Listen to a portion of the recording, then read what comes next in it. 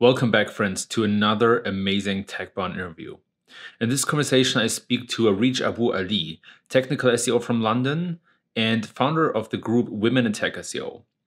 Women in Tech SEO actually has over 1,400 women who support each other along the career and provide a safe space. And I couldn't imagine to have this conversation at a better time as we lean up and fight against inequality and discrimination of any kind. Make sure you subscribe to this YouTube channel, to wherever you listen to podcasts, and to the TechBound newsletter to not miss out on content like this in the future. And now, without further ado, please enjoy this conversation with Areej AbuAli. 3, 2, 1. Areej AbuAli, welcome to the show. Yeah, hey, thanks for having me. I'm really excited to be here. And yeah, I got excited when I saw your message come through. Really looking forward to talking about something that I'm super passionate about. Likewise. Yeah, it's been really easy with you, and I feel a lot of respect for what you do, especially, of course, in your role as founder of Women in Tech SEO. I think that's a project that fits especially perfectly into the context of the time right now. I'm based in the US, and we've all kind of seen in the news the outrages against inequality. And I think that this group and this project is a perfect push in the right direction. So I want to start at the very beginning and just plain ask you, what is the story behind Women in Tech SEO? How did it come to be? Yeah, definitely. So we kicked things off a bit over a year ago. I think it must have been May 2019. We just celebrated our 1 year anniversary quite recently. And it was more around towards the start of last year. I was just starting to feel a little bit demotivated generally with the work I was doing. I've been doing tech SEO for the past 7 years or so, but I wasn't too sure if this was something I wanted to continue doing. I didn't feel like I had a support network or people that I was comfortable enough to kind of share some of the questions I have. I always heard about all of these exclusive SEO groups that, not anyone can be invited to them. Some people are there, other people aren't.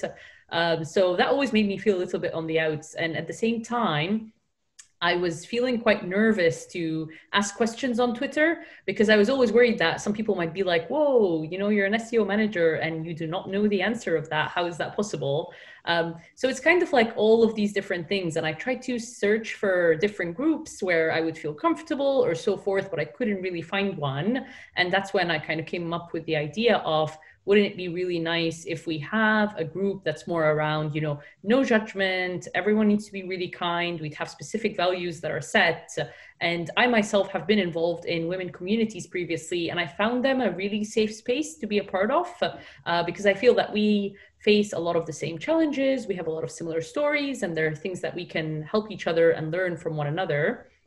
And so that's kind of how it came upon it. I put out a tweet and I was like, yeah, women in tech SEO rejoice. We now have a group. And I just started like a Facebook group, and we had 100 people join within the first week, which was really exciting. And a lot of it was also about, not only being able to connect with other people who are within London or UK, but also more on a global basis.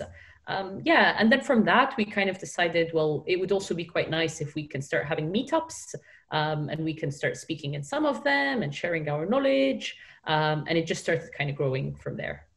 And today you have 1,400 members on Facebook, 830 members on Slack. You have weekly and monthly meetups. It grew to this movement almost, I would say. It's a huge and very, very successful project. So tell me a bit about the very, very beginnings. How did you grow that project and that group? What were the first couple of steps when you decided that you want to do this? So one of the very first things I did was, come up with some ground rules, or what I'd like to call values.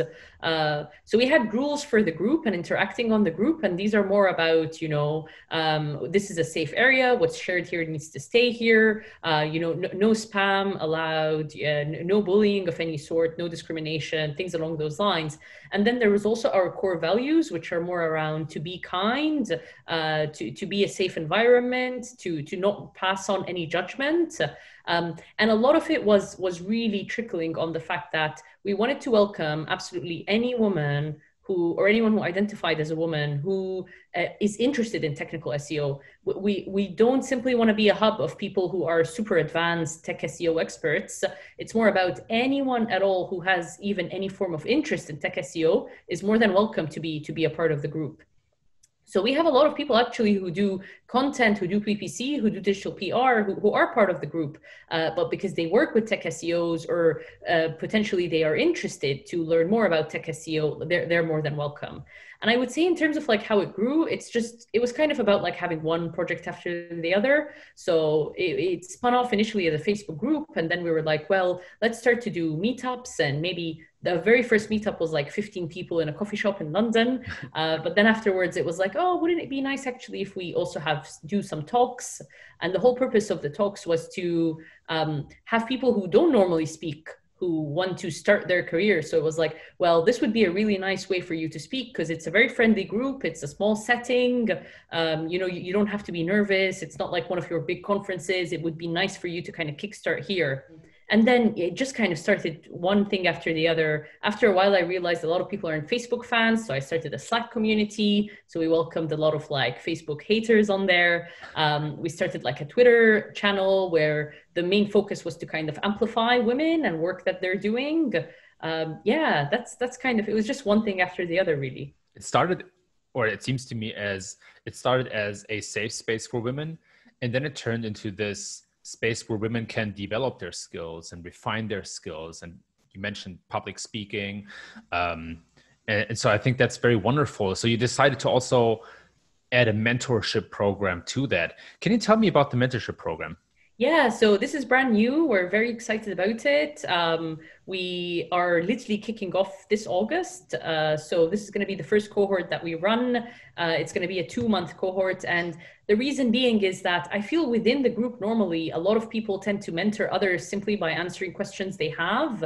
But I wanted a more formal setting for it where, someone can feel like I've got a mentor who I can bounce ideas off, who I can learn more from, who can help me and guide me into what I can do next.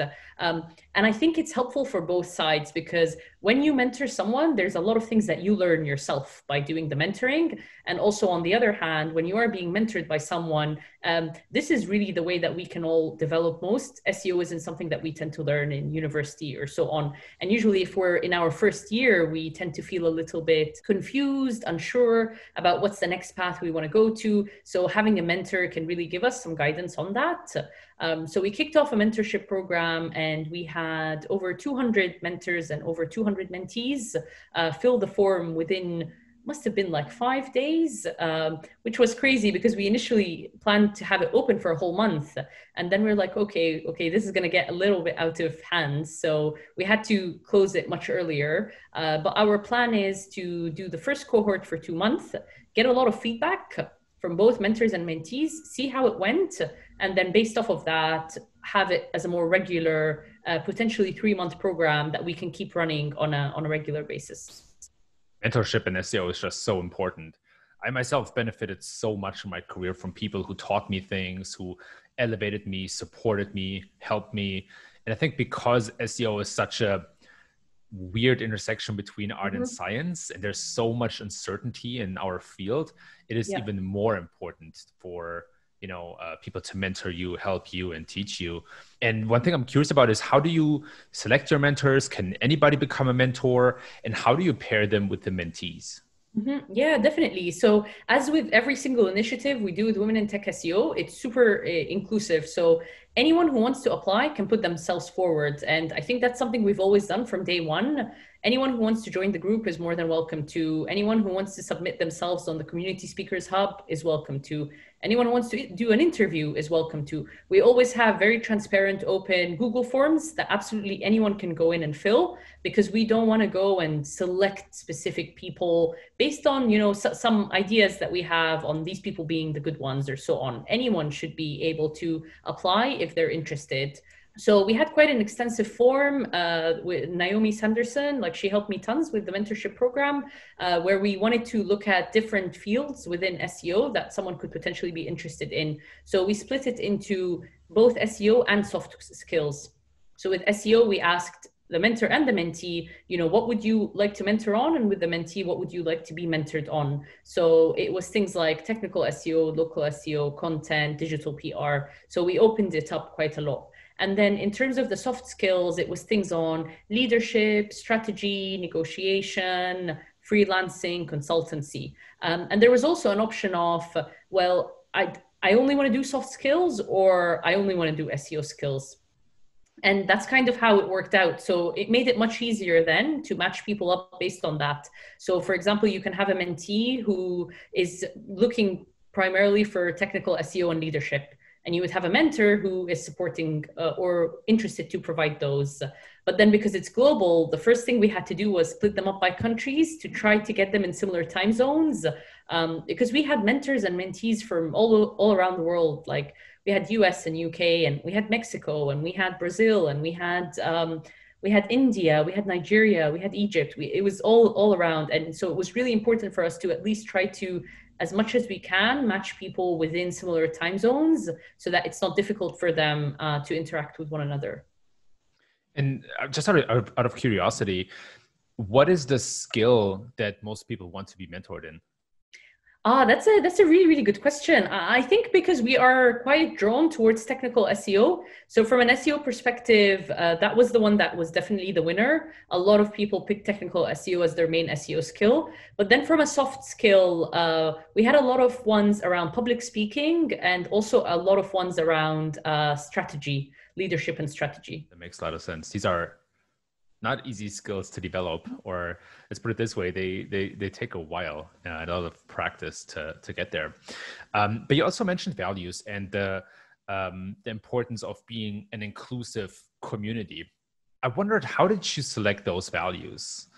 Some of them I think are very easy to get to. They're very clear, like being inclusive, like not excluding anyone, and kindness as well. But I'm curious, was there some sort of a process where these values that you clearly observed are lacking in the community, or was there another process behind getting them?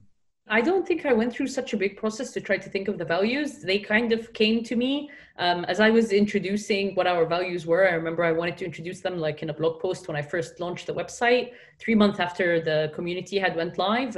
And it was just really easy for me to write them out. I shared them on the groups, and I asked, how do people feel about these being our main values? And a lot of people said that they related to them and they felt that they were very close to what we've been doing so far for the last 3 months. Maybe potentially it was something that I felt lacked a bit, especially the judgment-free area. That might be one where I know that personally I struggled with a little bit.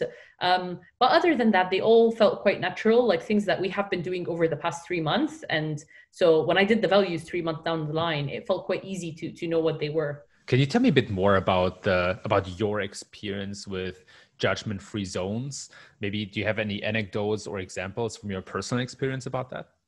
Yeah, definitely. I mean, I'm a woman and I am a minority, and like there is something I always tend to talk about is the idea of potentially being labeled when you walk into a room, because it's very easy to label you.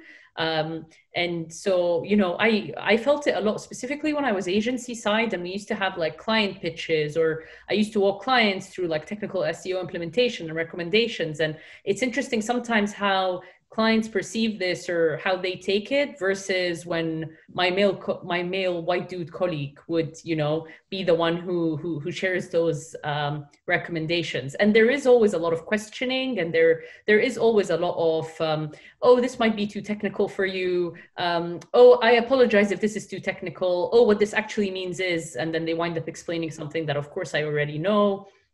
So just kind of your typical biases, like unconscious biases that tend to exist in our everyday, is very normal. In terms of judgment-free, I mean, yeah, I would say on Twitter, for example, when someone shares like a recent article they've done or so on, you always do notice that there tends to be more criticism when this is coming from, a younger person, a woman, someone of diversity, someone who's not that well known within the space. They tend to get hit more with criticism or things along the lines of, oh, we don't really need to be doing Python, oh, why is everyone talking about Python, right? And that type of stuff. But then on the other hand, you get your well-known names, your well-known characters, your usual, white dude personas, and then they share something and everyone's like, oh my God, this is amazing. This is exactly what we want to be doing. So you definitely notice it. It is definitely within our industry. I feel what's getting better is that it's being called out more now. And, it's something that people are speaking about more, which means that it is getting better over time. But it is still happening. Yeah, absolutely. I wholeheartedly agree with you, and I can only imagine how frustrating it must be to see a lot of mansplaining, a lot of bias and criticism that seems to be driven by racial or gender stereotypes or any stereotype that you have and that you face. I actually wanted to speak about the current state of women in technical SEO, but before we do that, I would love to close out the questions about the project in general with the long-term goals. So what is your long-term vision for the group or for the movement? Where do you want to take it? Do I have a proper process in place? Probably not so much. I kind of go with what seems to be working more right now and what people seem to be wanting more of. But in an ideal scenario, I feel because we're such a global community and we have people from all around the world within our Facebook and Slack communities, but a lot of our meetups are primarily within London, at least the physical ones that were happening before. I would love to start having different chapters across the world.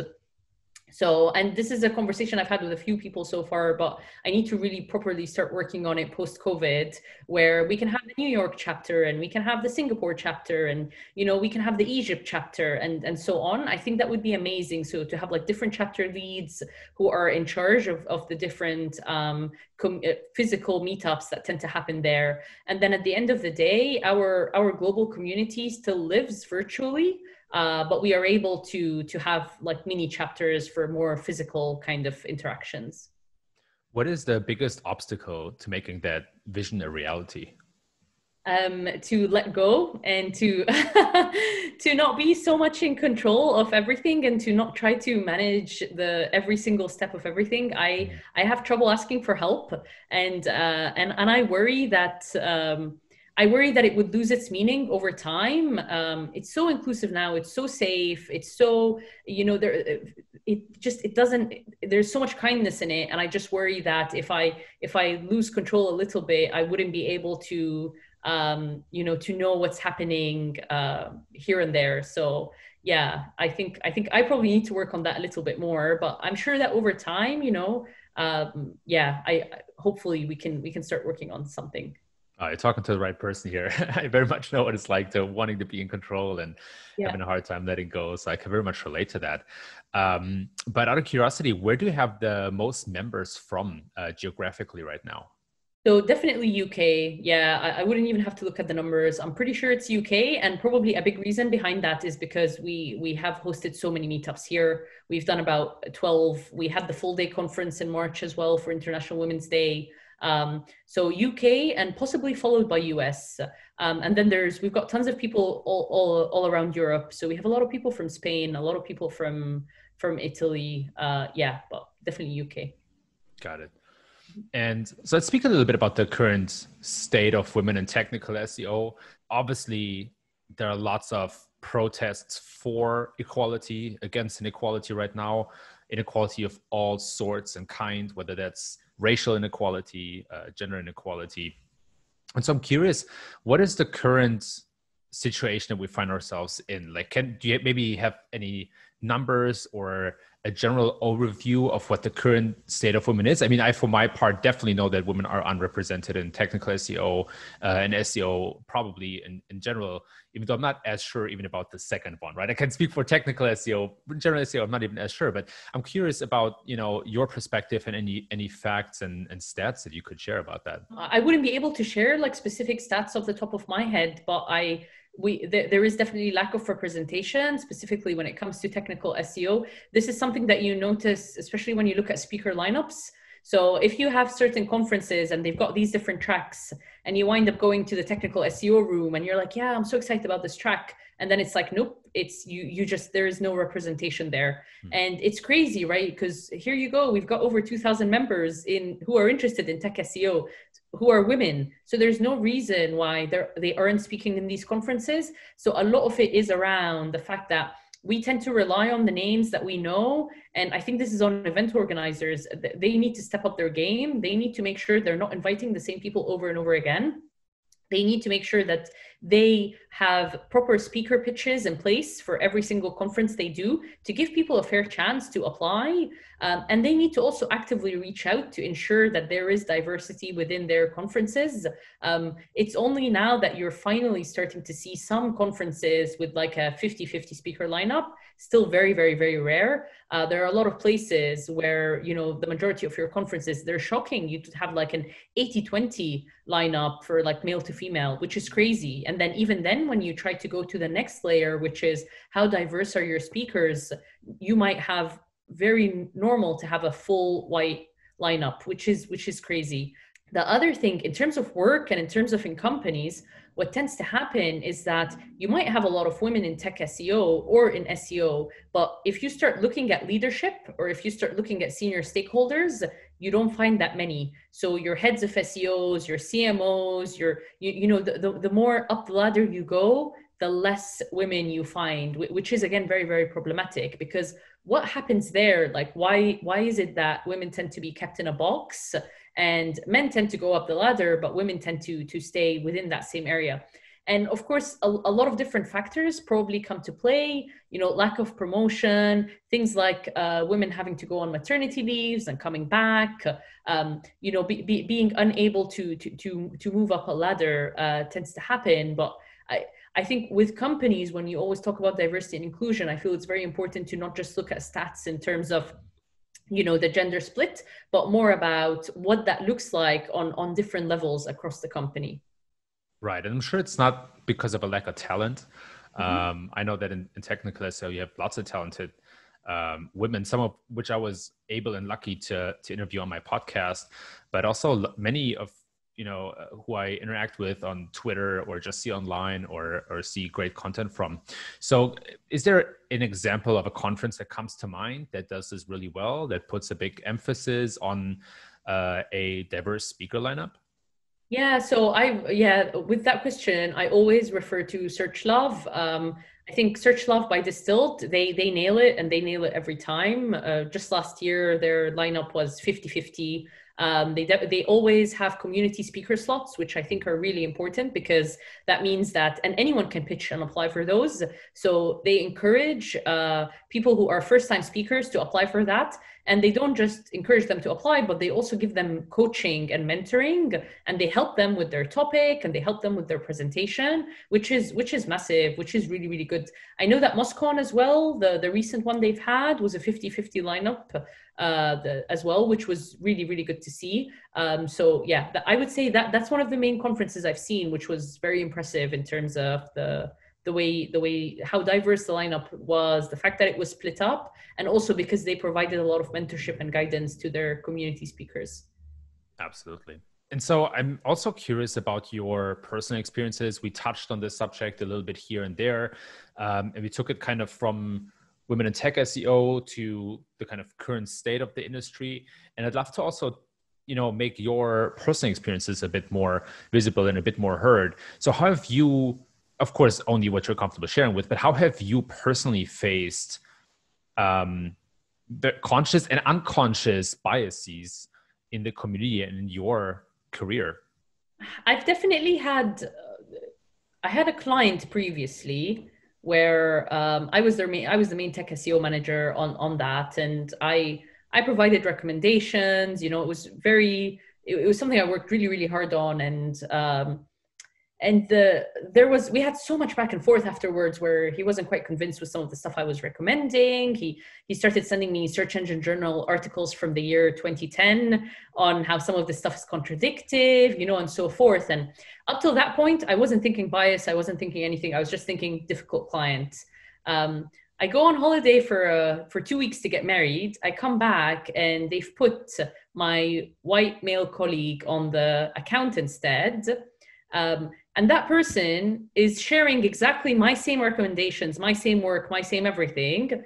The client is responding completely different. Yep, this is great. This is great stuff. Yep, yeah. I know exactly what I'm going to do. And I was just like, what just happened? It wasn't addressed. There's clearly bias. He clearly wasn't comfortable being given recommendations by someone like me. And, nothing changed in the recommendations. It was exactly the same. It was just delivered by someone else that he was more comfortable to have it delivered by. But I would say, just other than that, I mean, within our industry, like right now I work in house, and the amount of meetings I'm added to where it's just all white male engineers, and there's a level of uncomfort there because, here you are and you're the SEO expert, and you're needing to be loud, and you're needing to be assertive, and you're needing to, get your point across, and you're usually a blocker because they want to get stuff done, but you're saying, no, you can't do it this way because that's not going to work. And it is really uncomfortable because you don't have that level of backup as well. The lack of representation generally when it comes to product teams, engineering teams, senior stakeholders in the business, like you just get it all the time. And for me, it's then problematic because who do I look up to, right? Because if I don't see myself represented in senior positions, if I don't see myself represented on speaker stages, then I'm not going to feel comfortable to put myself forward. And that's such an important point that you touched on, because one important success factor in SEO is to be heard and to evangelize SEO. And even further, you often have to sell a very uncertain catalog of recommendations. I mean, sure, there is some certainty you can provide, but you cannot guarantee anything in SEO. And at the same time, just that influence, that evangelization within a company as an in-house person, or even as an agency with their clients, is so important. And so I can imagine that when you even fight against stereotypes and biases, that this makes it probably double as hard. Mm-hmm. Have you found any tools or any kind of methods or frameworks to apply in those situations as a woman or as a part of a minority group? Yeah, that's such a good question. I mean, I wouldn't say that I found like specific frameworks or processes, maybe because I haven't looked for them, but things I've noticed in my own like day to day is to ensure I'm assertive in my language, remove the words like just, replace I think with I know. It's so many things that are, every time I send an email, before I send it out, I reread it and I go through all the terminology I've used, and I'm like, nope. Do I really need to say that sentence using all of these words? You always start with, I'm really sorry to be bringing this up, but, nope, you can just discard all of this. So it's this idea of how to make sure that you're more assertive and you're more confident in what you're saying, even if deep down inside, like your stomach hurts and you're super anxious and you're super worried, but you cannot come across that way because you will be eaten up alive. And if you don't display that confidence, then you're going to have even more trouble in terms of getting stuff done. And then, just taking a lot of deep breath, and sometimes it gets really, really difficult, and you should just go for a walk. It's so important. There are some meetings that you get out of and you're like, whoa, like I cannot believe, what was said, what just happened, but you just have to kind of collect yourself, and you have to make sure that you're not appearing emotional, but at the same time, you're not being aggressive. But it's all these labels that never really resonate with men. With men, it's, this person is so confident, they know what they're doing, and they're so passionate about it, right? With women, it's, whoa, she's being super emotional, she's being really sensitive, that was a little bit aggressive, there's always that. So yeah, I would say that's my one thing. It's just kind of reading over what you're about to say, reading over what you're about to send, making sure that you're assertive, making sure that you're coming off as confident. To be very clear about that, I don't think that's your problem to fix. Mm-hmm. Right, as a woman or as a part of a minority. It's not, you're not responsible for the problem, but I'm sure there are some workarounds that help here and there as we're trying to change the situation of inequality and biases. So I just wanted to point that out. And about you personally, I mean, you're a technical SEO, and I saw on your site that you wrote something about your work that says the bigger and messier a site is, the happier you are. Can you tell me a Yeah. little bit about, what you enjoy in technical SEO and why you picked that field to specialize in for yourself? Yeah, definitely. So I studied computer engineering. That was my degree, and then I moved to that was back when I was in Egypt. I'm from Egypt originally, and then I moved to the UK like 7 years ago, and I did like a master's degree in IT. And so it was SEO was just this. It was this right in between, right? It was like this mix between, business and marketing and computing, and it was just this perfect in between. And I joined an agency and I kind of started doing it, and I really, really enjoyed it. I really enjoyed what I was doing. I was so curious. There's just so much that was happening. There was so much to learn. There was so much to pick up, and I got the hang of it quite easily, and I really enjoyed it.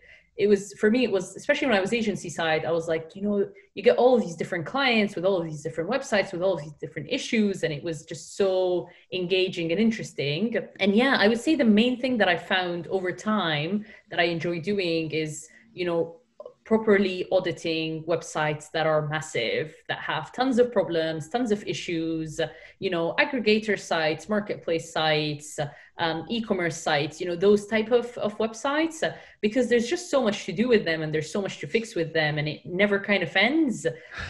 So that's kind of the bit that I enjoy doing the most. Yeah, that makes a lot of sense. It is a fascinating field, and there's a lot to discover. I can, so that resonates with me a lot. And I'm also curious about your experience coming from Egypt to the UK. What was that like? Yeah, it was interesting.